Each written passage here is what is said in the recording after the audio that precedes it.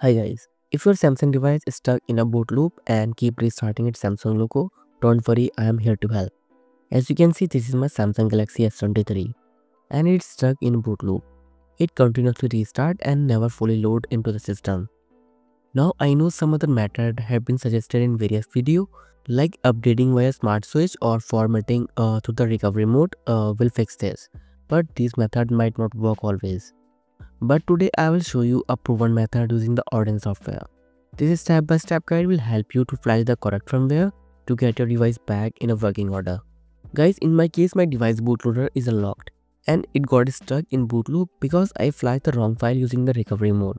But doesn't matter bootloader is logged or unlocked. This method will work for every Samsung device. Now let's dive right in and fix your phone that is stuck on Samsung logo. First, we need to put our phone into the download mode. To do this, connect your phone with the PC and wait for the Samsung logo to disappear. The moment Samsung logo disappears, press both volume up and volume down button simultaneously. Keep holding both the button until you see a blue screen. Once the blue screen is visible, press the volume up button once and your device will put into download mode. Now our device is now in download mode. It's time to move to the PC screen to complete the process. First, open any browser and search for Samsung firmware. From the search result, click on the first website, which is SamFW. Here you need to search for your device name. In my case, it's Galaxy S23. After entering your name, you might see different versions of S23, such as S911B or S911U.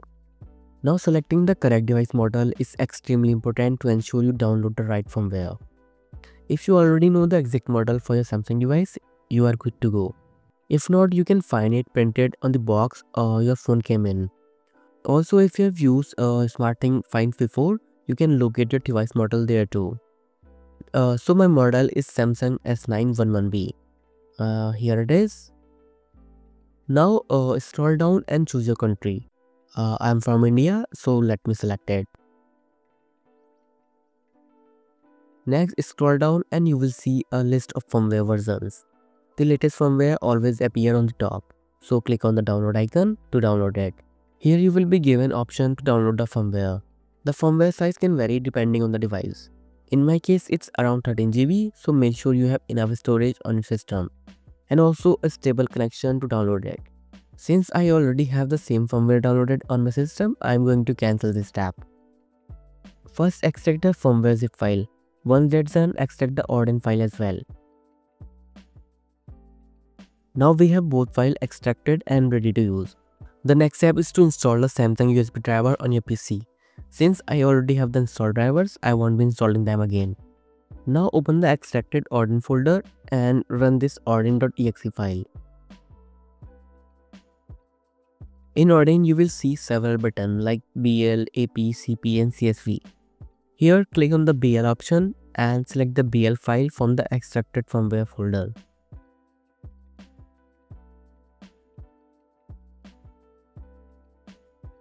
Now do the same for AP file. Click on AP and select the AP file.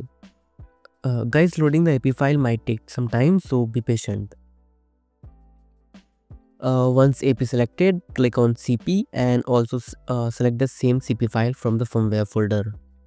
Now it's time to select a CSC file. But here we have two options, CSC and home CSC. Guys, if you want a clean installation that completely format your device, select the CSC file. But if you want to keep your data intact, then select home CSC file instead. However, there are the cases that home CSC might not work. Your phone could still prompt you to format the data after flashing. It's up to you, but I recommend you trying home CSC file first if your data is important and you want avoid closing it. Once all the files are selected, click on the start button to start the installation. Guys, this process might take few minutes, so I'm going to fast forward it to make it short. Once the flashing is complete, you will see a green pass message in Odin. This will indicate that a firmware has been successfully flashed, so wait for it.